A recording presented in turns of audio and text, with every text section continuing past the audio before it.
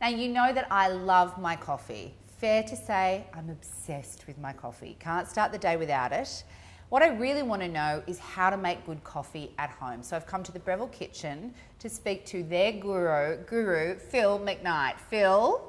Hi, Paula. Hello. How are you? You're going to teach me about coffee today, everything I need to know, and make me one, I hope. I am. Absolutely, I'm going to make you a coffee today. So what a lot of people don't understand about what makes good coffee is, first of all, you need a machine that's going to give you really stable water temperature. So plus or minus a degree C is really critical.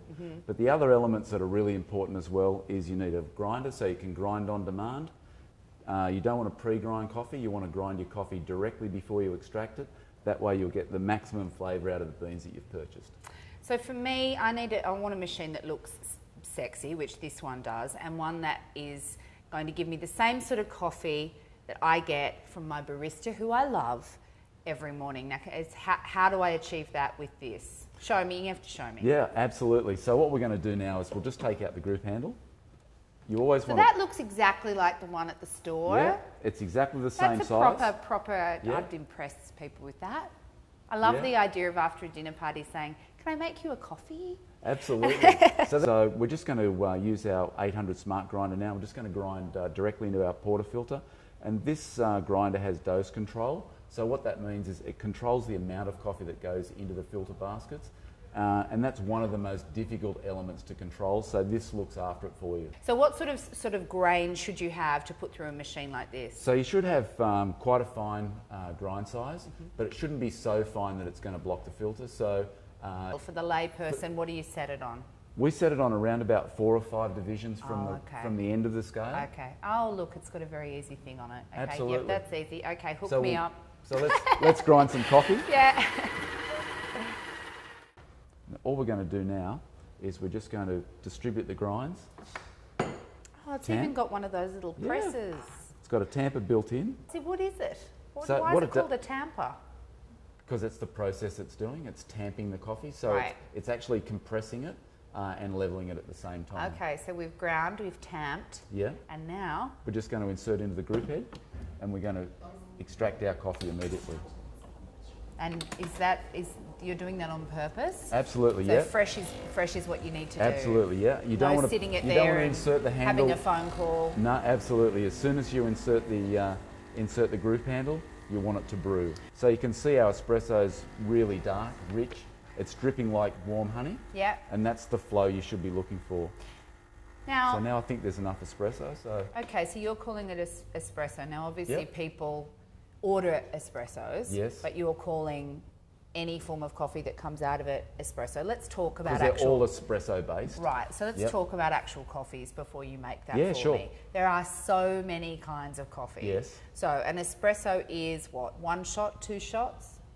Traditionally, espresso is 25 mils of just straight espresso in a 60 to 90 mil demitasse cup. Yeah. How is it different to a short black? Same thing. So they're the same thing. There you go. Espresso and short black, same thing. Long black, how is that different? A long black would be one of these filled up with about that much of hot water and then slightly short of a double shot of espresso floated over the top. I would have always done it the other way. Put the espresso in and then put the hot water. What that does is when you introduce the hot water into the cup, it destroys the layer of crema, which contains a lot of delicate aromatics. So you've lost all of those aromatics from the beverage. That's really interesting. Yeah, so okay, then difference between a piccolo latte and a macchiato. Piccolo latte is generally a single shot of espresso, so that's 25 to 30 mils of espresso, and the balance around 60 to 70 mils of milk to fill the rest of the cup. So that's a piccolo. Yeah. A macchiato is a single shot of espresso with a small amount of textured milk just delicately placed in the centre of the crema. More like foam. And is there any real difference between a flat white and a latte? A flat white is generally, if it's in this, there is a difference. Because of the vessel? Because of not only the latte is glass and the flat white is porcelain, but this is 200 mils in total volume and this is 220. So you're always going to get a slightly weaker coffee because you'll put the same volume of espresso in each of them. In a latte is exactly, a bit weaker. Exactly. Right. So if you want a slightly stronger coffee, just go for a flat white. And cappuccino? Cappuccino is really, in Australia, in modern terms these days, it's a flat white with chocolate on top of it. I would love you to make me. I'm a flat white girl, so can you turn that into a flat white for me? Yeah, absolutely. Yeah.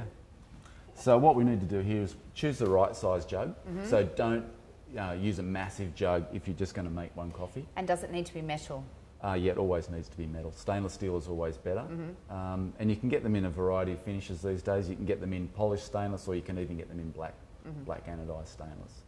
So fresh cold milk. Yep, cold. So with these jugs, they work best if they're filled up to around about this point. If you overfill them, they still work pretty well, but if you underfill them, they don't texture that well. So this is around about the optimum Hang on, height. now we're texturing. We're not heating milk up, we're texturing. We're tampering, we're texturing. What Very is simple. texturing milk? Texturing is we're introducing steam into the milk, so it will increase in volume, and at the same time, it's not a two-part process, it happens both at the same time. We're bringing it up to drinking temperature. Okay, I think this is the part that people can easily get wrong. Yeah, I get very can tell confused. when it's burnt, I can tell when it's too hot or it's turned to cheese. How do you do this? How do you get it right? Oh, it's really simple. So all you need to do is just perch your steam wand, because there'll be a small amount of condensed water, as you can see in the wand. Place it straight into the milk and open the steam wand straight up. Well, that's a neat little thing. So we've got steam on demand with this machine, so because we have a separate steam boiler. So what we're doing here now is we're just gently breaking the surface of the milk there with the tip of the steam wand, and you can hear it's actually introducing steam into that milk, which is volumizing the milk. Now, I had a brief run as a barista back in the day, Used to make so now it's just a 350 coffees a morning. And I used to tell by the touch of it. And is that how people should do it? That's how you should do it. But if you're not confident doing it that way, it's easy just to put a milk thermometer in the jug, and when you sort of calibrate your hand. Okay, so that's the temperature I like, and it says 65. So now I know that that's the right temperature for me. So I think coffee should be more on feel. I'm 100% in agreement. Thermometers with that. are for wimps.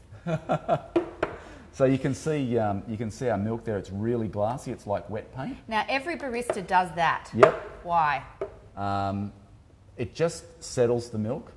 So it'll be really quite volumey, maybe up to here, and then when you collapse like that, it settles everything and makes the whole milk, like head and body, become integrated as one. Grind, tamper, texture, collapse. Exactly. Now we swirl the milk to polish it and bring it back together.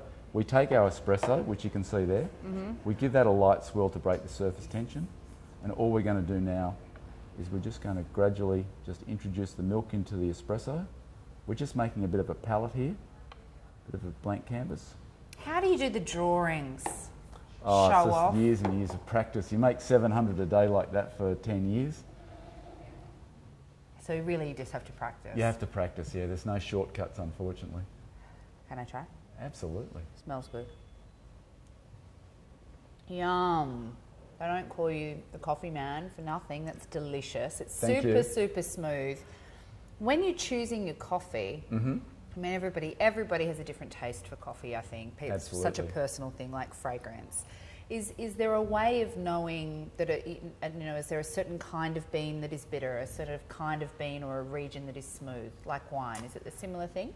It is very similar to wine in that respect, that certain regions of the world that grow coffee will have certain flavour attributes. So if you're choosing at home, if you see, a Arabica, or where should you, if you like a really strong coffee, what should you buy? You should be going for something, say, Colombian or Brazilian based, but ask the barista where you're buying your coffee. Just say, this is the coffee I normally like to drink. I normally like to make a cappuccino or a latte. I like it strong with a lot of body. And they will be able to provide you with the beans to get there. Now, one of the things that one of the reasons that I'm thinking of having a coffee machine at home is because I did the maths and I worked out that I spend nearly $2,500 on coffee per annum. That made me go, and I worked out that this machine is half of that. Yeah, exactly. Which would leave me $1,500 to spend on coffee beans or shoes. And Or both. Or both. But I think I think people get quite scared of the investment of a good machine. Yep. And it is fundamental to buy a good machine, isn't it? Absolutely. This one's going to see you out, kind of thing, if you look Yep. after it and Yep. care for it. So yes, that's the coffee maths for you. To do it, it's frightening if you work out how much you spend on coffee every year. Well, I am completely sold. I've learnt a lot. I can tamper, I can grind, I can Texture. and I can... Yeah, you can What's that thing collapse. called? Collapse, that's it. I can do all of that. I can make my own coffee, and you should too. Thank you, Phil. Yeah, you're welcome. Cheers. Cheers.